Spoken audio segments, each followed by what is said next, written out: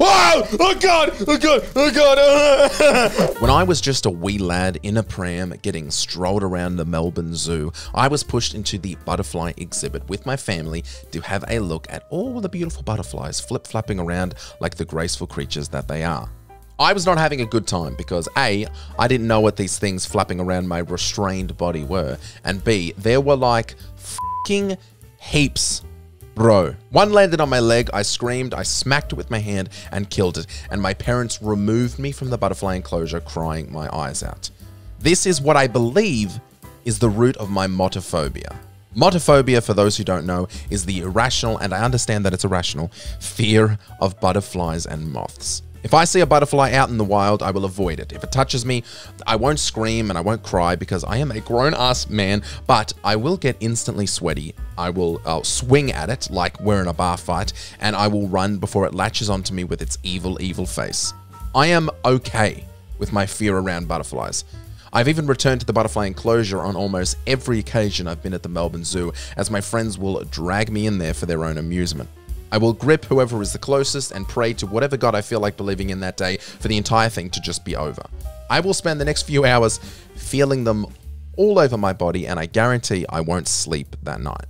Moths, or as I call them, homeless butterflies, are a whole other ball game. I promise you, if there was a moth enclosure, I would burn it to the f***ing ground. Spiders in the house, I'll take care of them. Snake in the backyard. I know this isn't everyone's cup of tea, but I've killed 3 snakes from the ages of like 16 to 28. We don't take risks with snakes and dogs and nieces and nephews. I'm sorry about it. Intruders, I've got a metal table leg with a metal ring protrusion at the tip, so just fucking try me. All of these things, I am the go-to guy in the house. I can't stress enough how I do not touch moths, and I make Beck kill them. Kill them, I mean it, like squish them and stomp them dead, and then I ask her to remove the head and stick it on a toothpick to send a warning to the rest. Although she absolutely refuses to pike their heads, which I think is utter bullshit. Why am I telling you guys all of this? Well, we are playing a little indie game called Moth House. Let's do it. God. All right. Oh, shiver. Damn, straight. I don't know if you guys can see it. It might be too dark. Or maybe... This is not okay. I'll bump up the brightness and you can see a moth just in the background there. It took me a second for my eyes to adjust, and when I... Stop it! No. When I saw it, I just shivered straight down my spine. I'm pressing start before anything else weird happens. Oh, okay, spine shiver again. I should get a countdown going of every time my spine gets a friggin'... Oh! Dear son, I hope this letter finds you well. I am writing to inform you that I am leaving far from here on an expedition. In the attached letter, there is a list with species of moths. Come to my house and catch at least one of each species. Oh, I do not like this at all. I don't need to go back. I didn't realize this game is black and white. It's raining outside. This is very Soviet Russia.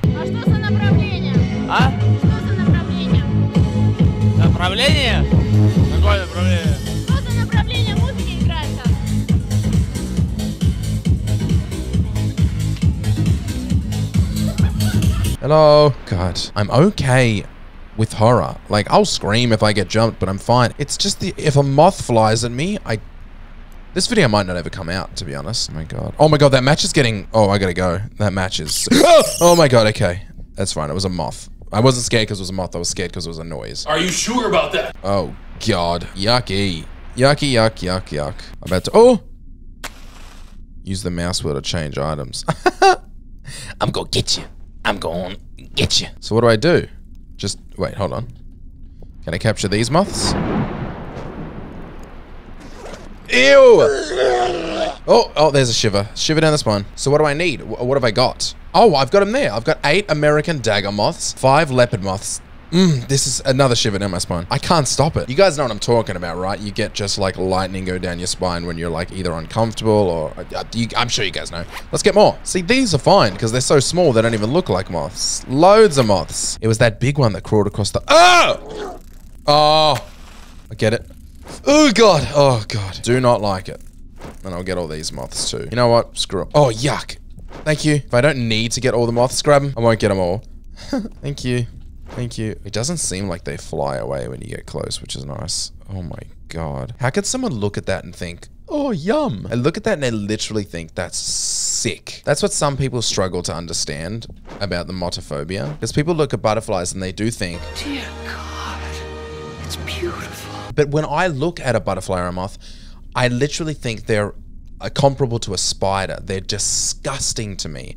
I find them disgusting. And when you see those close-up pictures of them, I don't know how other people don't find them disgusting. Oh, God. Yuck. Is this phasmophobia? Moths emit ultrasound as a way of communicating with other moths and detecting their environment. This ultrasound is typically measured... I don't care. Calm down. So 30 to 60 we're looking for. Is it what, like with the way I'm facing or when I'm in the room? Gross.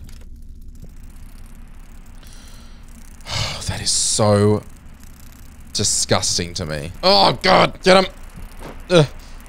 What? Just capture whatever you can get. Oh, shiver down the spine. Oh, shiver down the spine. Why is there a goose? It would have been so, couldn't it have been like, oh, son, I need you to catch as many donuts as you can. Well, I've got 100 American dagger moth. That's so... Shiver up the spine, straight up the spine. Don't need that noise, thanks. Can you imagine putting your hand in that jar? Why would you say that? Fix it. Why would you say that? The wingspan of the lunar moth can reach up to 11 centimeters. Shiver. Thank you. Thank you. Gross. Hate it. Look at the size of them. Disgusting. Why can't I just capture pizza? Ooh. Who the f would be this much into moths? I mean, you've got to be in the head, right? You've got to be all kinds of cooked up to be like, I love moths. You know what kind of creature I connect with? A moth. Whoa! Oh God! Oh God! Oh God! Oh God! I get it! Oh God! Okay. All right. Okay. All right. That's no good. That's no good at all. That's no good at all. I took off the headphones. I don't know what noise that was. All right. That was sick. That was sick and messed up. I'm just gonna try and capture as many of these as I can. I didn't like that. I just need a second. Just a second to breathe. We fully went past. We went well past spine shivers then. Straight to wishing I was dead. Oh, they're all over the roof. Nobody told me that. Do moths do the whole cocoon thing?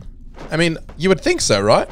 I mean, it's probably obvious. Everyone else in the world is probably like, yeah, of course they get to a cocoon. But what becomes moths? Because I know like a caterpillar will become a butterfly, but what becomes a moth? Are moths and butterflies the same thing basically? Is it just some caterpillars become moths? These might be stupid questions, but I also I'm trying to use logic here and make an educated guess, but I've never seen a moth cocoon. This is sick. This is sick in the head. God, if that thing comes for me again, I don't know what I'm gonna do because I wasn't faster than it. I'm not sure what these are. I wish it would tell me. I wish it'd go, oh, you just caught 13. Who's that Pokemon? It's Clefairy. It isn't okay, right? There's gotta be other people out there like me who find all of this just horrifying. Oh God! God! What is that? All right, let's take a pause. I'm having a very difficult time.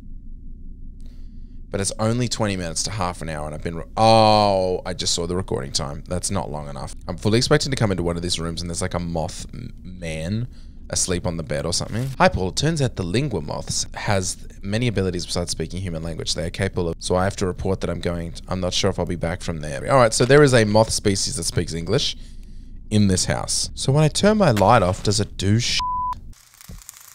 You sick f***. Ah, God! Headphones are off, eyes are closed. Headphones are off, eyes are closed. Recipe. Cook. Take. What's this? What do I do with the recipe? Shove it up your butt. I really want to be done with this, guys. I'm not having a good time. What is it? Oh my God. Oh God. This is the worst. This is the worst.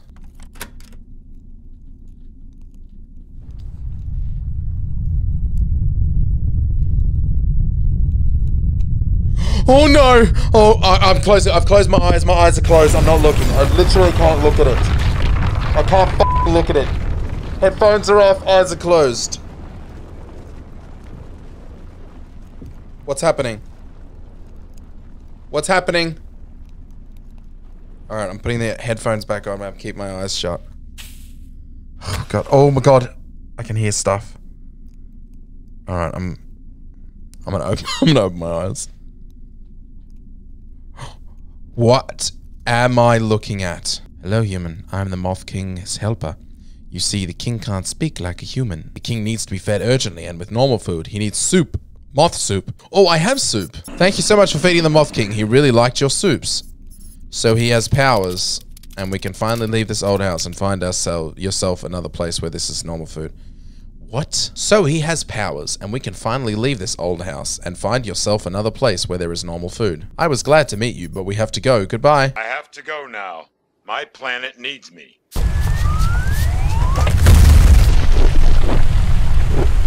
No. Imagine if that really existed. Moth House. A game by Ken Forrest. At Andre Bugren. Andre Bugren? You're a cunkrin. You're a